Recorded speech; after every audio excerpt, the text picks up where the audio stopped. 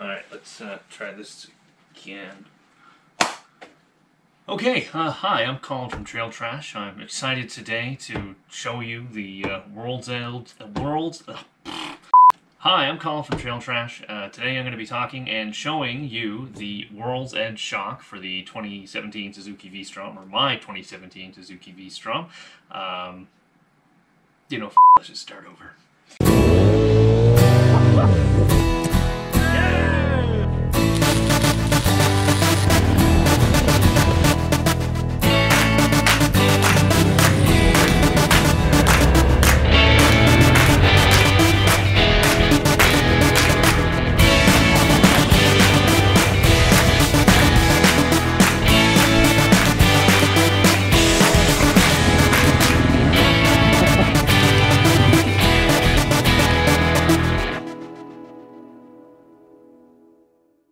Hi, I'm Colin from Trail Trash. Today I'm going to be showing you the World's Edge shock from Cogent Dynamics for the Suzuki V-Strom 650. I got this a couple days ago. I have already torn it open. The only thing I've really taken out is the bubble wrap. So this is going to be kind of a first experience for me as well. So this came from the US. The only thing I lost during transport was the preload adjuster tool. I'm 90% sure that Customs probably threw it out by accident when they opened it up. It was wrapped in bubble wrap, and there was a lot of it. So I suspect they just kind of went boop, and it was gone. So this is the magic right here. This comes in a couple different versions. Everyone's kind of custom built for your needs based on the questionnaire that you either fill out yourself or you talk with Todd over the phone. There is a Pro Series version of this, the big difference being that there's a reservoir that attaches to the back here, and that is nitrogen filled, and it comes with a compression adjusting screw on it. This has a damper adjustment, which I've already marked what the stock settings were, what it came on, with a little bit of metal paint. All the way to the right is closed, and you can just hear it's a little click. Hear that? Bam. Definitely worth making note of your stock settings as soon as you get this thing, because it is set up to be the perfect middle ground in terms of what you can use it for when you get it. The other thing you'll notice is there is a little waiver disclaimer FYI. Essentially, each individual spring is going to have its own free length. So my spring, totally unsprung, no weight on it, is 178 millimeters long. But if you measure it right now, I measure at about 170. So there's 8 mils of, 880. Yeah, there's 8 millimeters of preload on it. So definitely worth making a note of that. 170 millimeters stock. Yeah. Now I know if I ever want to put it right back to the factory setting, I just have to make sure that that free length is 170 millimeters. The other thing I sprung for on this shock was, I don't remember what it's called. I think it's called a needle thrust bearing. Yeah, needle thrust bearing. So this is something that makes it easier to adjust the preload. Ideally, I would have gone for the remote adjustable preload assembly, like the stock V-Strom has. But it was an extra $300-ish, and I just didn't have the money for it. So I went with the manual one. However, if you're constantly switching between one upriding and two upriding, it might be something that's worth your while getting. Or if you're constantly taking 20, 30, 40 pounds of luggage off and on your bike all the time, it's definitely worth investing in for you. Talking to Todd about that, about adjusting your preload. Now, with the stock shocks you get on most bikes, they're relatively undersprung from factory. And the reason for that is if you look at this shock, there's that bottoming bushing there, or that bottoming cork, we'll call it, because I'm drawing a blank on what it's actually called. So there's another one inside of this at the very top. So what happens if you jump your bike and you bottom out? You go all the way through the suspension travel. You're technically undersprung, right? Sure, we'll say.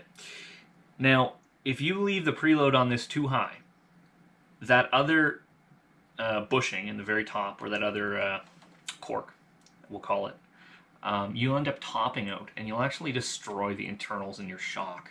So, like Todd said to me, you know, with great power comes great responsibility. If you're upgrading to one of these shocks and you're spending the money, make sure that you're taking the time and getting your preloads correct. You want your suspension sag about 1/3 of your total travel there. I'm terrified this thing's going to roll off the table, but based on what I do, I really shouldn't be worried. So we've got the rebound damping here. We've got adjustable preload collar here. This is where the nitrogen reservoir would be on the Pro Shock. I did have some questions for Todd initially because I didn't see any instructions that came with it. But what it did come with, and in all my geniusness, I don't think it's a real word, is it? I overlooked this little QR code on the back. So if you take a photo of that with your smartphone, it'll open up motocd.com and it'll take you right to the resources section, and there you'll have all the stuff you need for installation. Even with that, I still had a question. The only real question I had was, which way am I putting this? And Todd kind of said as a general rule, I think he said it goes forward, but it doesn't really matter that much. I'd say whatever way your little knob, like on the stock shock, there's the little bit that comes off for the remote adjustable preload. If that's going out towards the front, then put this towards the front. If it's going towards the back, put this towards the back. Right? Make sense? The other thing that it came with was lifesavers, which is great because I just recovered from food poisoning and haven't really been able to eat anything, so I'm looking forward to getting into these. And then lots of stickers, which is great. We'll just throw one of these on right now, just because I can. There. Now I look like one of those sponsored assholes. All right. So let's talk a little bit about ordering this thing. It's $670 US, so about $1,000 Canadian. It was another 100 for, yeah, it was about 100 Canadian for shipping. Maybe it was 100. Anyways, $1,000 for the shock, add another $300 for shipping and import fees. So it's not cheap, and I really am curious to see how this performs on the V-Strom for what I do. Now, depending on what you do, your shock's going to be built differently. Like for example, I'm 220 pounds without my gear, probably a little less after the whole food poisoning incident. I have a medium riding style, and they kind of break down what each of those means when they ask you about it. I have my bike at a standard height. If you were lowered or you had raised it, it would be built differently again. And then we start talking about luggage. So for me, I have soft saddlebags with actual luggage in them, which will say 20 pounds. And I have that on about like 10% of the time. Like when I go do a big trip. For the most part, I'm just riding without the bags. I'm riding on the trails, just going out for the day. I almost always have a tank bag, and that weighs about 5 pounds. So that's 5 pound tank bag 100% of the time. Tail pack, we'll say that's where I put most of my weight. The maximum that ever gets up to is about 35 pounds, we'll say. And that's 5% of the time. So when I go on that really long overlanding journey, like the True Northeast trip I took last summer, where I had, 7.5 liters of fuel and enough stuff for 10 days of being out in the wilderness. I hardly ever take a passenger, so they just put no passenger. I do 40% street, 40% Jeep or single track, and about 20% gravel. And then at the end it's What do you prefer? Do you prefer a soft shock? Do you prefer a standard shock? Or do you prefer a firm ride? So for me, it's standard. I prefer it to be just right in the middle. So the needle thrust bearing assembly, yeah.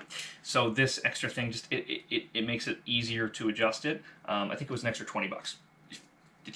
Just save yourself the hassle. Just get it. Yeah. So I'm really excited to test this out. If you guys have any questions, drop me a comment. So yeah, if you guys have any questions, drop me a line in the comments. I'd be happy to answer them, or direct message us on Instagram or Facebook. If you don't follow us already, please like and subscribe. Really, subscribers are what allows us, or what will allow us, to make more videos in the future, and hopefully we get to the point where we can actually start to bring in a little bit of ad revenue to help pay for cameras and RAM and video edit, like all this kind of, these little things that add up. Don't get me wrong, I love doing this. This is my hobby, but it would be nice to have a way to fund the hobby. So yes, if you could like and subscribe, that would be absolutely fabulous.